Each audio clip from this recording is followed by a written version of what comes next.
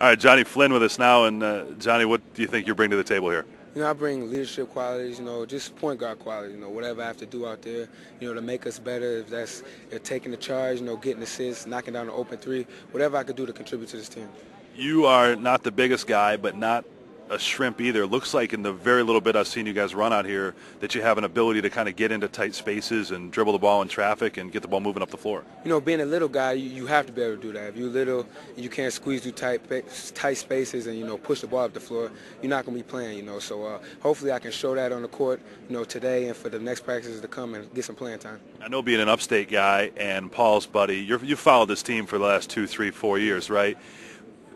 What do you make of just the complete switch in 3 or 4 competitors out and 4 or 5 new guys in? This is going to change the complexion of the team. It's going to be real tough, losing, D. Nick, Terrence Roberts, and, Mookie, and unfortunately Andy this past summer, with the knee injury. It's going to be hard to get a new look of the team, but, the freshman class coming in has great chemistry, when we've been playing on the court, it seems like we've been clicking on all cylinders, everybody on the team, so, and Josh Wright been helping us coach through the things, me and Scoop teaching us things, Eric Devenor's teaching us things, so, it's going to be great. Feels like there's a personality of a lot of slashing here. You, Eric, Scoop. Is that a part of the game you feel comfortable with? Yeah, I think that's what we're going to do. This year's team is more of a running team. We don't have the height like we did last year, the big bodies that we did last year. But, we can get up and down the floor. You got Dante Green, you got Kristoff, a lot of runners that can just run. So hopefully we're pushing the tempo this year. What's your relationship with Paul Harris, and where do you see him going year 1 to year 2?